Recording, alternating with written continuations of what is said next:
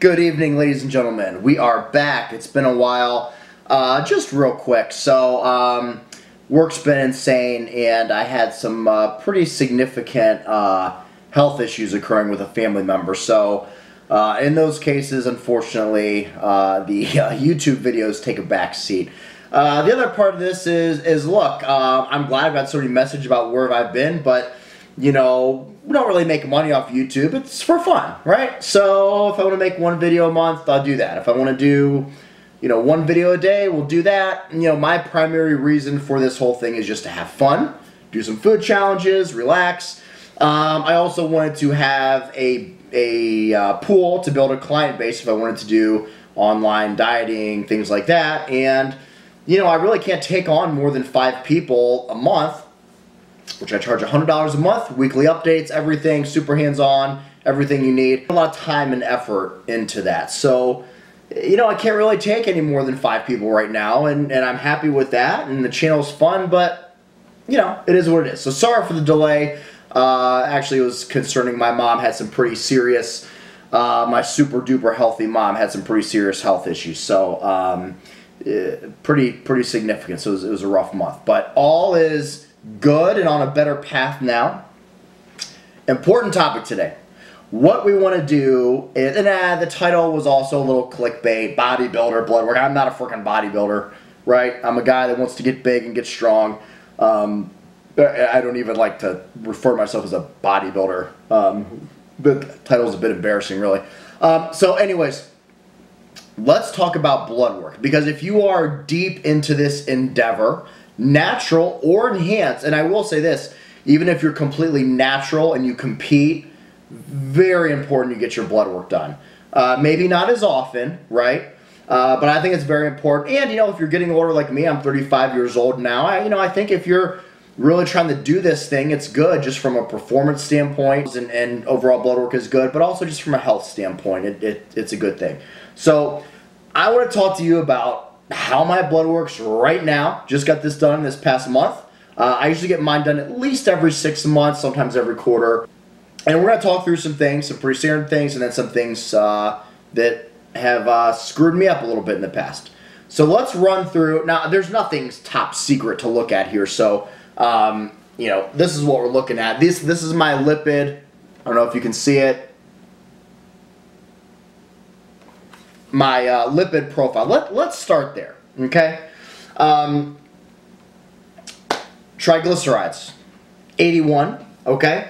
We want that below 150. I would tell everyone you want that below 100. You know, when you look at your triglycerides and your HDL, those in combination will give you kind of a good hint if you're at immediate risk for a cardiac event. So I really like to keep those triglycerides as low as I can be. 81 is actually high for me. I've been anywhere from 40 to at the most 90. HDL, mine always runs a little low. I struggle with it. It's 36. I'd really like that over 40, preferably over 50. But it's always been lower, even when I was lighter body weight. So I'd like to try to work on getting that up. VLDL, which is the higher particle size LDL, is quite low. It's 16, which is very good. My LDL cholesterol, which is always a bit higher, I struggle with it, is 116. We'd like that under 100. Mine's 116. It's something I always, you know, always fight with. My estimated risk for coronary artery disease, which is cool they give you this. I pay for all the extras when I get blood work. I'll use private MD labs and walk-in clinic. You can do all kinds of stuff, which we'll get to some cool things here. Mine is 0.9, which puts me at an extremely low risk for, you know, some coronary artery disease or cardiac event anytime soon. Let's look at CBC. I'm not going to keep flipping my computer around, but I do want you to see everything is standard on the up and up. All is good. Really nothing of note in the CBC. I will say hematocrit, especially if you're an enhanced athlete, you want to keep your eye on. I know some guys that are enhanced and they dump blood every 6 weeks. They have no reason to. You know, me, I would never have to do that. My hematocrit never goes over 51. I mean, it never does. Really stays right between 48 and 51. Good thing to monitor, but don't just start dumping blood every 6 weeks. Now, hey, it's great to donate, right? Great. Save lives. But don't therapeutically dump blood constantly if you don't know your number. That makes no sense at all.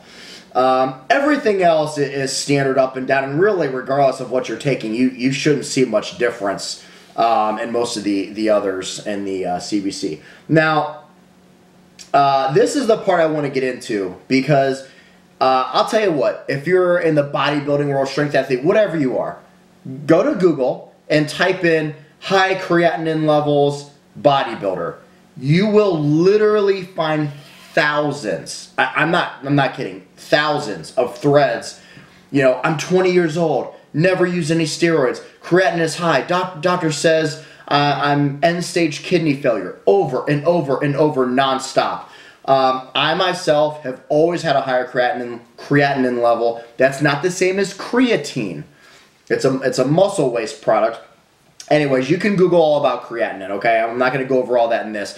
But in general, if you're lifting weights, you have more muscle, you can read about it on your own, your level will be higher. Mine has always been higher. From the time I was 20 to 35, it's been between 1.3 and 1.65. Always has been. In fact, I have a horror story. When I was 22, it was 1.65.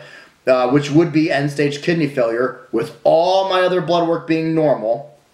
I was into the hospital for dialysis, which I completely didn't need. And fortunately, a neurologist interjected, and we did some more tests, and he said, your kidneys are in pristine health. That's where I sit today. So let's go through some of this, and let's talk more about this kidney thing. My creatinine here is 1.47. Now keep in mind that is also taking lisinopril. That's like a very low dose, but it does, you know, anywhere from 10 to 30% increase your creatinine levels. So if you're on lisinopril, keep that of note. My bun, which is also another sort of kidney health function indicator, is only 9. The reason why it's so low, that relates also to dehydration and protein intake. I'll typically fast for 16 full hours before my test, so that's why that just drops down. I'm hydrated, and you know, I haven't had any protein within 16 hours, and generally the day before, I'll cut my intake to 100 grams just to give a more realistic look. So one thing I would tell you, because I mean there's kids borderline, you know, freak out mode, hysterical online because their creatinine is 1.5 and 1.4. Now my advice isn't, oh, you're a bodybuilder, don't worry about that. No, not at all. This is my advice, and any good doctor will tell you this. Any doctor. And I've seen I'm sorry, not neurologist, a nephrologist go off on primary care doctors because they're just handled this poorly. You always have to look at the individual as a whole. So what does that mean?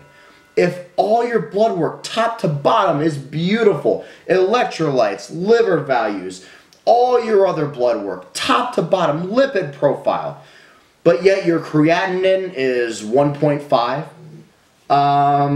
that likely means you're not in end-stage kidney failure, right? You also look at creatinine over time, not just a one-time reading. The problem is some of these primary care doctors will see that number in a muscular 190-pound individual, and they'll tell them you're in kidney failure. Well, all their blood work is perfect, up and down the line, and that is absolutely insane, completely insane. So this is what I do, and this is how you can double check. I do a couple things. One is I do a spot urinalysis, and you can pay for this right online. It will check the protein in your urine. I also do the microscopic examination, so it does cost a little bit more, but it's not much. So they'll show everything from the pH, the appearance, protein, glucose, ketones, if there's blood in your urine, up and down. All my values were completely normal.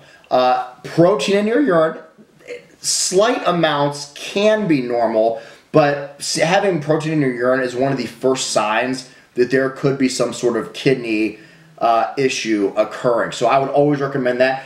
I also paid for it. Now this is a pain. Not everyone needs to or should do this. I did the 24-hour urine screen. So that will also give you a creatinine clearance, which mine was completely normal. Now, here's another great test. Great. If you're a little paranoid like I am and you have one number that's a little off, if it's your kidney number and you're in the bodybuilding world, fabulous test. And it's perfect because it's not affected by, you know, protein intake, working out, muscle mass, and that is cystatin C. C-Y-S-T-A-T-I-N, and then the letter C. Not all labs you can do this test. And it is, I'm telling you right now, a creatinine test on its own is like $11 to $20. Cystatin C is between $115 to $250 for that one test. It is expensive, but it is an awesome test. If you have a little bit of a high creatinine, you do the urine test, but you still want another layer of certainty, which you pretty much have from urine tests if they're clear. Just pay for it. Get cystatin C done. Awesome test. So for cystatin C, you should be between 0.53, 0.95. Mine is 0.61. So really right on where it should be. The lower the better with that. And that way you can evaluate all of your kidney function without just freaking out over the one number. So just that applies most to our bodybuilding, powerlifting friends, especially at the heavier body weight. A creatinine of 1.8 could be normal for a 300-pound bodybuilder. It also could not be normal. So you need to check it out. All right, let's work through a few other things. Fasting blood sugar is 87. Usually it's always between 75 and 85-ish, so that's pretty normal. I like to get my uric acid tested. It's more for a gout, people with gout, but it's also an inflammatory marker. So mine is 4.7, normal is 3.7 to 8.6, so very good there. Like I said, my bun was normal. EGFR was normal. All my electrolytes, sodium, potassium, calcium, chloride, all that normal up and down the line. ALT and AST, these are the primary liver function tests, were at 32 and 42 respectively, both completely in the normal range. My total cholesterol was 168. Don't get too caught up in your total cholesterol. I'd rather have my HDL be 60 and my total cholesterol be higher. So don't get too caught up in that. Now, another test. Again, this is not cheap, but the other test I had is C-reactive protein. Now, primarily, this is a driver to tell you what risk you're at, you know, for a cardiac event, some form of cardiac event. It actually says relative risk for future cardiac event. It's a marker of inflammation. The other thing, secondarily, is they're finding this does correlate to kidney issues. As this number goes up, we see some evidence that it relates to kidney function. So where are we?